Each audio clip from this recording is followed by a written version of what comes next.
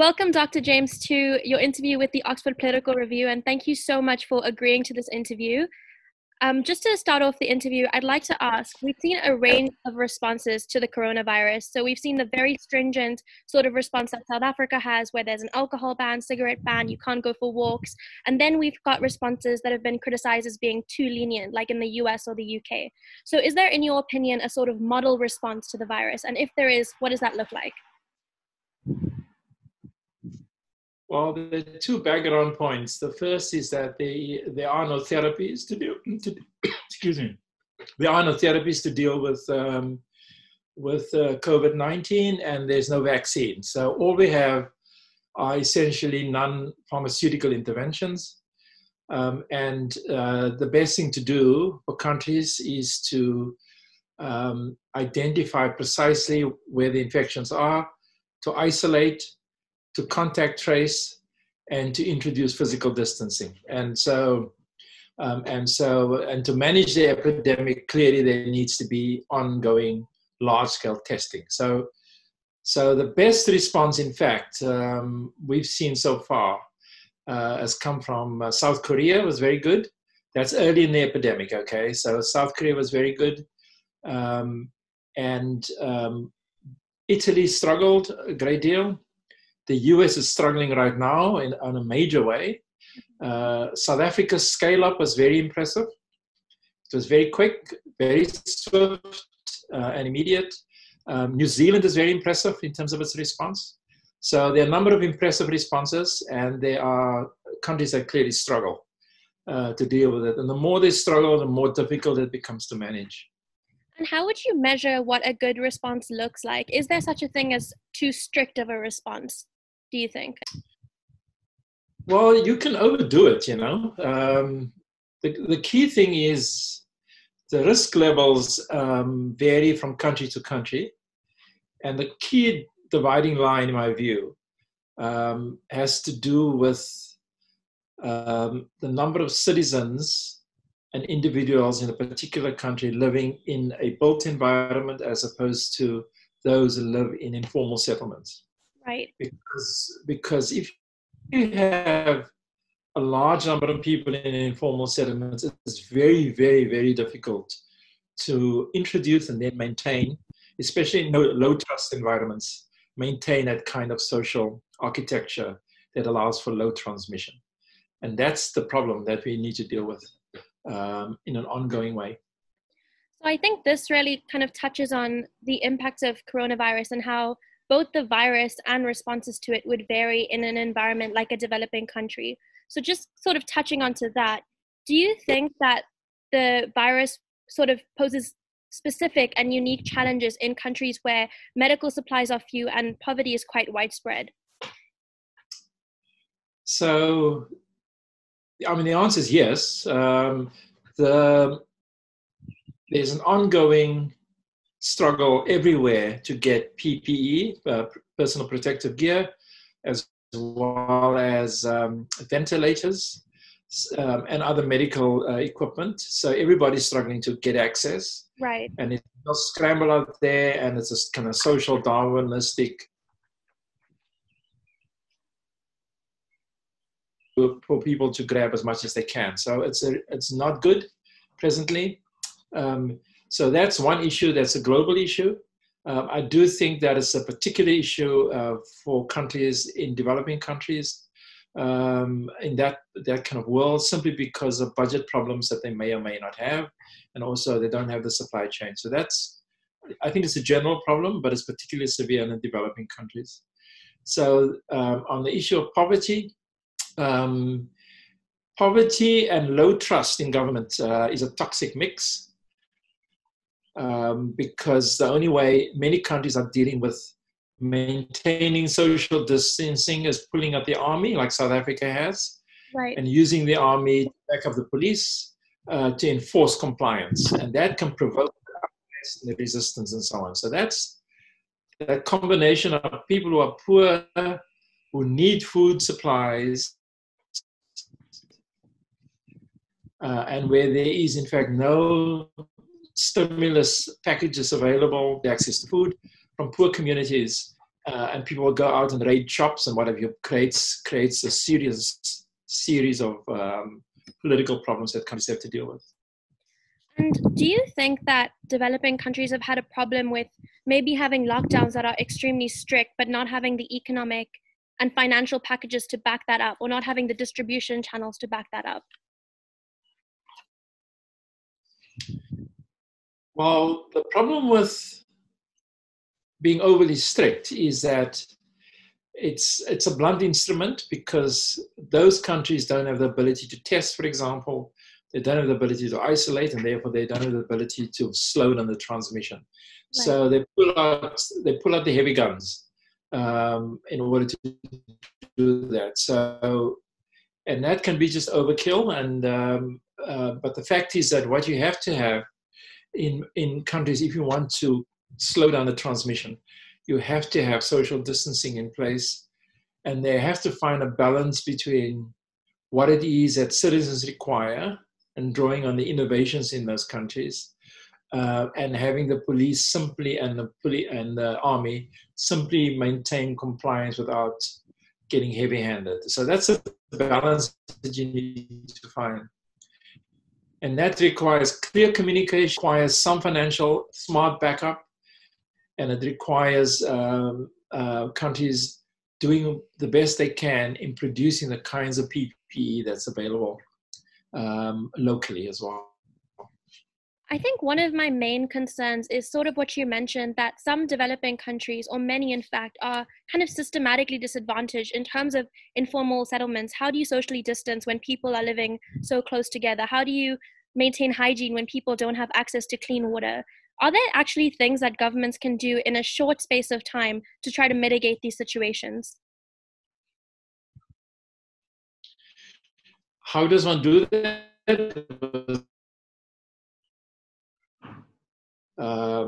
I mean, South Africa, to take that one example, has close to 12% of the population living in informal settlements. You cannot have social distancing. Often you've got 5 to 6 people living in the same room. There's no running water that's available for personal hygiene and so on. And what one does, and also when you shut down schools, what kind of home education, internet access do kids have to online learning in areas where there's very little internet access? And so all of those things have to be taken care of, and government has a responsibility to look after its citizens when citizens cannot control the environment, such as what you have with a catastrophe. And so when it comes to social distancing, I think that it is a really, really tough thing to get right. You just, so there's going to be a real struggle. And our greatest fear, right now, the transmission in Africa, for example, is relatively slow. There's a few spikes here and there that we are worried about. And we are quite fearful that when the virus takes off in informal settlements, that it will spiral out of control. And it's very, very difficult under those circumstances to ask people to practice physical distancing and social distancing. So it's going to be a real struggle. Right. And is one of the main concerns as well that many developing countries, especially a country like South Africa, already has people with very severe and very widespread underlying health conditions such as HIV and AIDS or TB? And how does that play into a government's response to decide how strictly to respond? That's true. If you look at South Africa's health burden, and if you look at the level of individuals being compromised in terms of the immune system, that means that there is a high level of vulnerability. We know this virus kills older people. Africa, when it burns through the system, it will in fact affect older people more, and clearly those who are compromised will be particularly affected by that. So that's true. The good thing is that there is a platform, a public health and medical platform available in countries like South Africa by virtue of the fact that we've got such a high HIV infection rate, and we managed to get that under control. And we developed a platform largely through PEPFAR and USAID money to create that kind of platform. We also have platforms for dealing with flu, and therefore that's an advantage that other countries often don't have. That's really interesting, and I think it also sort of raises the question: are nations and countries going to be able to learn valuable lessons with dealing with a pandemic like coronavirus for the future? I know a lot of your research centers around biological warfare. Do you think governments are going to be able to learn lessons from this in terms of dealing with a widespread pandemic or widespread health risk? Well, we've experienced, the world has experienced what's called the boom and bust cycle. When there's an epidemic outbreak or pandemic outbreak, people scurry around and find the resources and so on and so forth. And when the crisis is over, you lower your guard. So that has to come to an end, and what's required is sustainable financing, not boom and bust financing, and sustainable financing for preparedness. Many countries don't take advantage of what's available resource-wise because they say, why should we invest in something that may or may not happen, like a pandemic? It's a low probability but high consequence event. So we should get countries to focus on better preparedness. That includes the US, which has really struggled and stumbled, even though it has the systems in place. And often that's not about money, right? Better preparedness is to get the political culture of decision-making right at the top. Get that right. South Africa was actually excelled on this level. Quick decisions, the right decisions, and acted very swiftly. So you need a political culture that is organized. You need a chain of command in a system like this without being militaristic, but you do need an effective chain of command from the top to the bottom. You need to build trust with communities, and you need to make sure that you communicate the risk that countries face very clearly in a consistent manner. You cannot have inconsistent communication on public health issues like this. The US has really struggled with that. There's a tussle between the president and governors, no clear communication. It's confusing, so you need clearest communication. There's a whole range of lessons to be learned, and we cannot go back to an old normal. We have to develop a new normal, and we have to innovate and build those innovations into how we approach and live our lives in the future. That's really interesting. I was also reading a blurb on a recent book that you co-authored, one of 17 that you've co-authored, Vital Signs, in which one of the main recommendations that you make is that we need a more integrated approach to health security in South Africa. And that includes greater collaboration with the private sector and greater collaboration with civil society. If we had had those mechanisms in place before this pandemic, do you think that the response or the situation on the ground would look very different? And if so, how would it look different? Well, we have an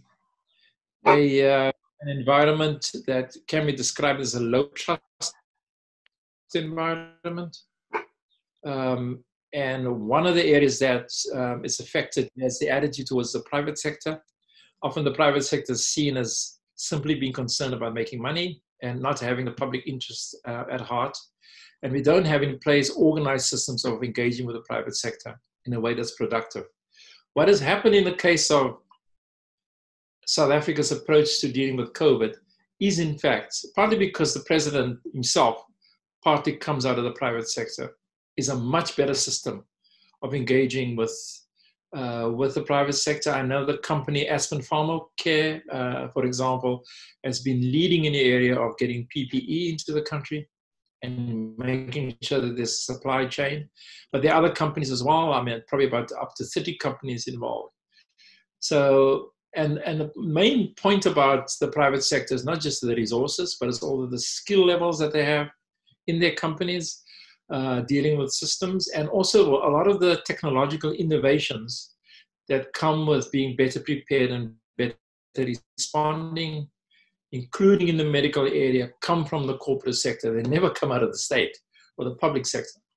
But again, that has to be an organized system of engagement. It has to be sustainable. This is an opportunity for South Africa to build a better system of linkages to the private sector. That's the one point.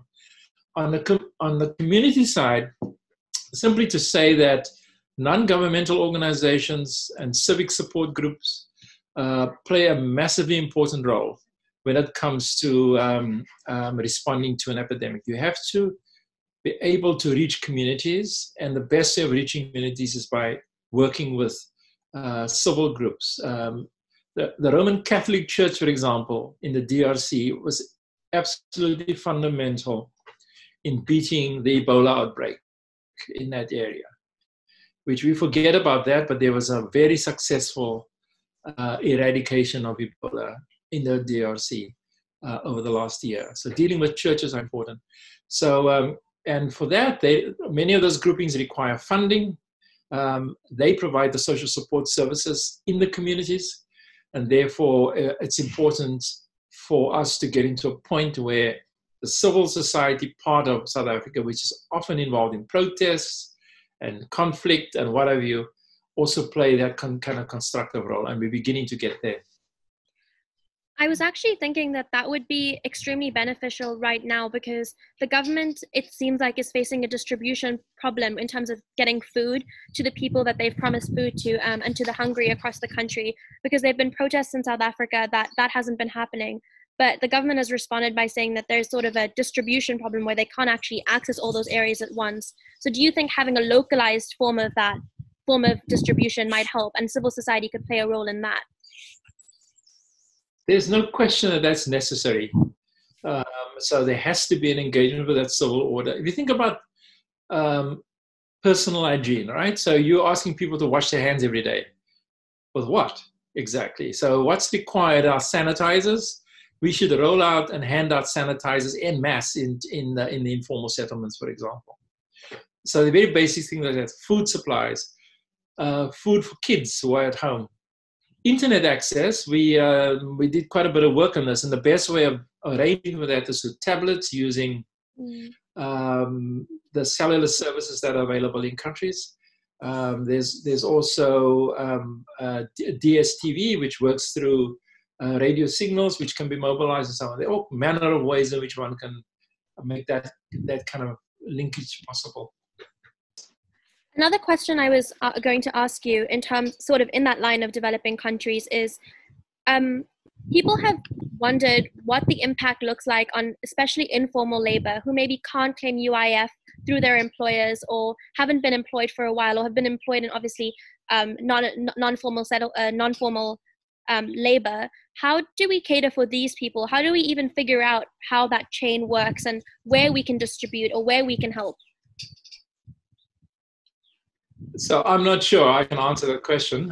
It's obviously dependent on local circumstance. The work that we're doing covers all African countries, including South Africa, but all African countries. And the question of what happens to people who are unemployed and how you support that varies obviously by country.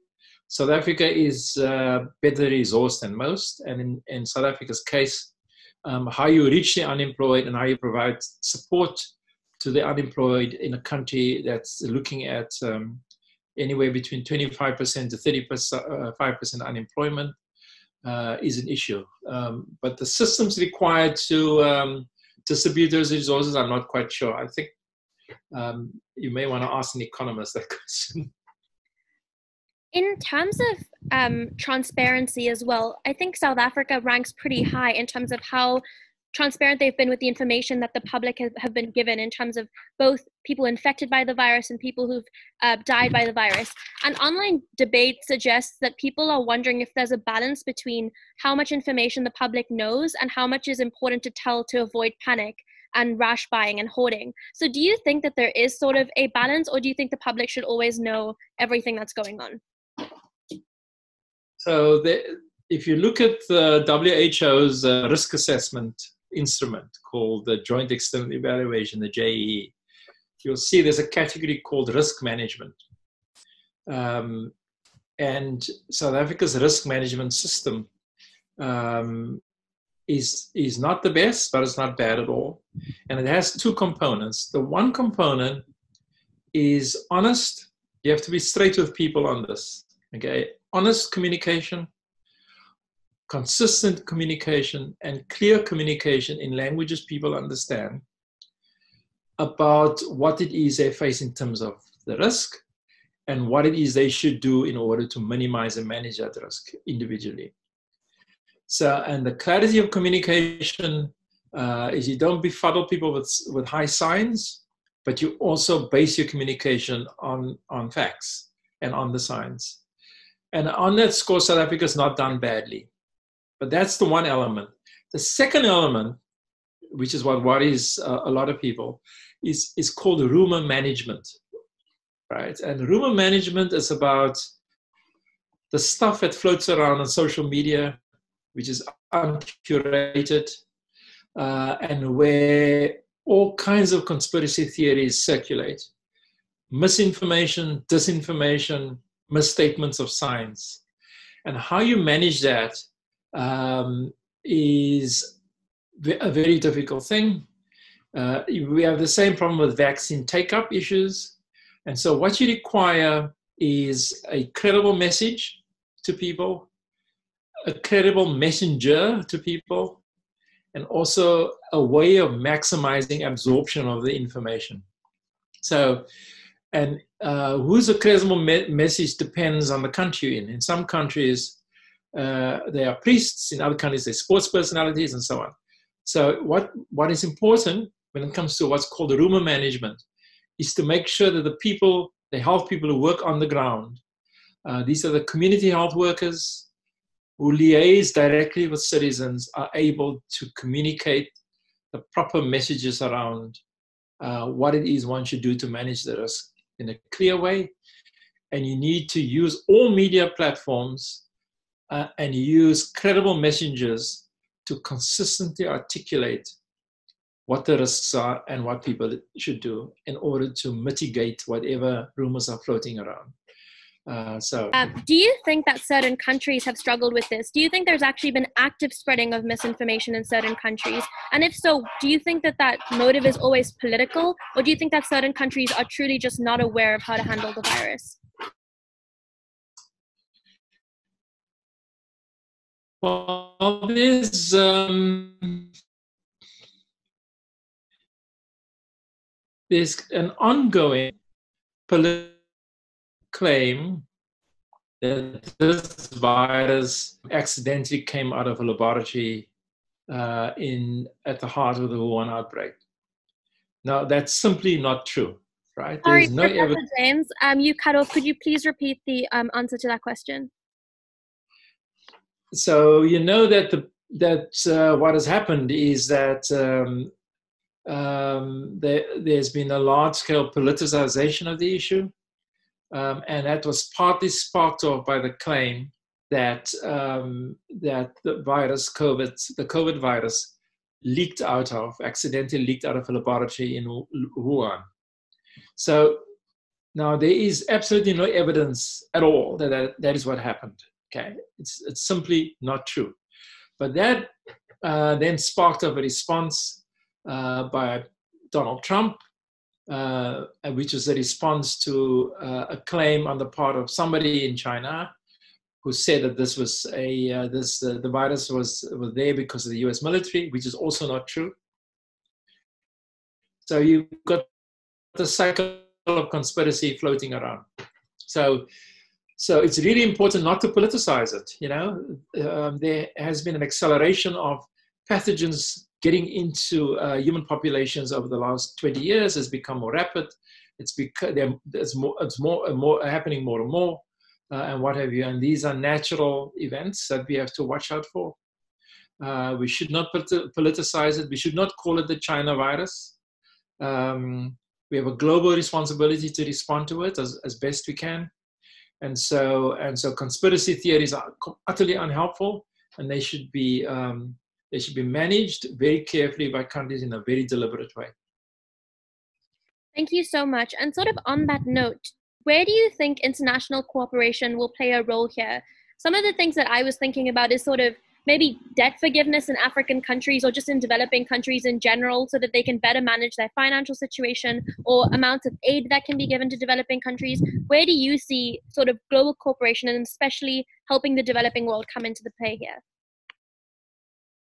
So the two elements here. On the first element, I think that if you look at the figures released by the International Monetary Fund, the impact of this pandemic on the global south is going to be catastrophic when it comes to economic consequences.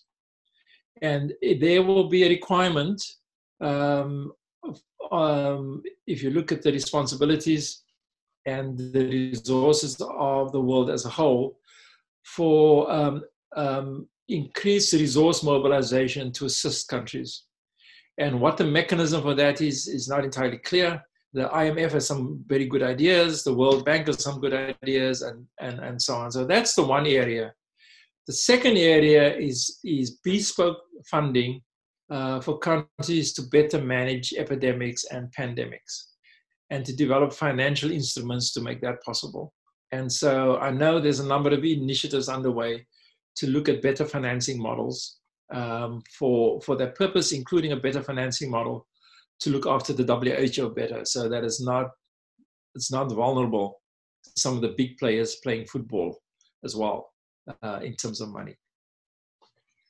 How would you comment on the WHO's role in terms of the pandemic? Do you think that they are doing enough to support developing countries with the fund that they've gathered? Do you think that that distribution is happening in the correct way?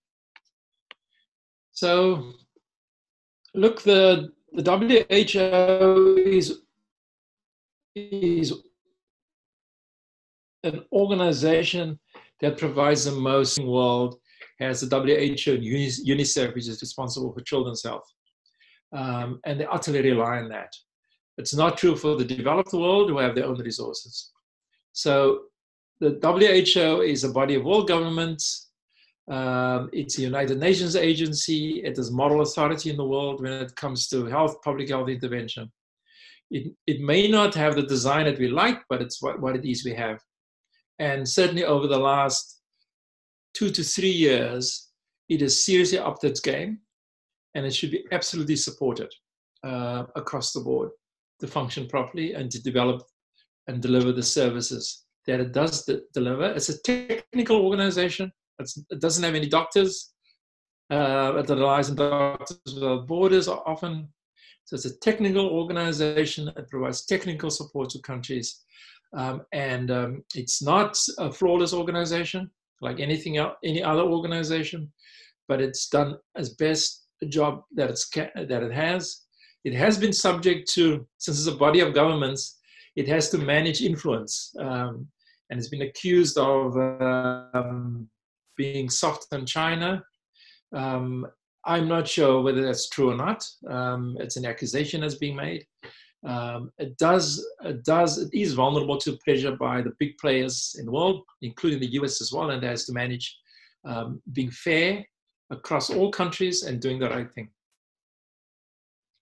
Thank you so much. And just sort of a follow-up question on that.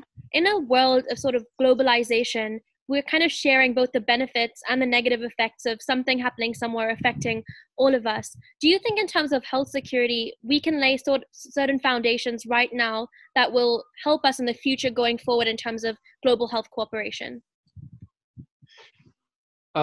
So the WHO is the architecture. International health regulations provide the regulations and the norms and standards for dealing with epidemics and pandemics. So one way of better cooperation is to strengthen the WHO and to strengthen the UN agencies involved in managing crises on a global scale. So that's the one point. The second point is that in 2014, the Obama White House, through the National Security Council, introduced the Global Health Security Agenda, which is a new architecture to help the WHO accelerate the implementation of international health regulations. The funding for that has dried up, and it's time to replenish the funding for the Global Health Security Agenda as well. that is involved in supporting health diplomacy, because clearly, if you look at what's happened with the pandemic, it requires the active participation of heads of state, and negotiations over global health is also part of the diplomatic world. So we need to stop playing social Darwinistic self-interested games. And if you want global cooperation, then what you require is the active support and participation in a global health security diplomacy. That is what to work on heading into the future. Thank you so much. I just have two final questions for you. Both of them are sort of pointed towards the average person watching this video. The first is, when is the right time, do you think, to ease restrictions? Is there a balance that we need to find between pandering to economic and political concerns and then pandering to the scientific concerns of the virus? Could you just repeat that? That wasn't clear. Sure. So I was asking, when do you think is the right time to ease restrictions on the lockdown mechanisms? Is there a balance we need to find between political and economic concerns of opening up the economy and the concerns of the virus and the scientific community about maintaining social distancing?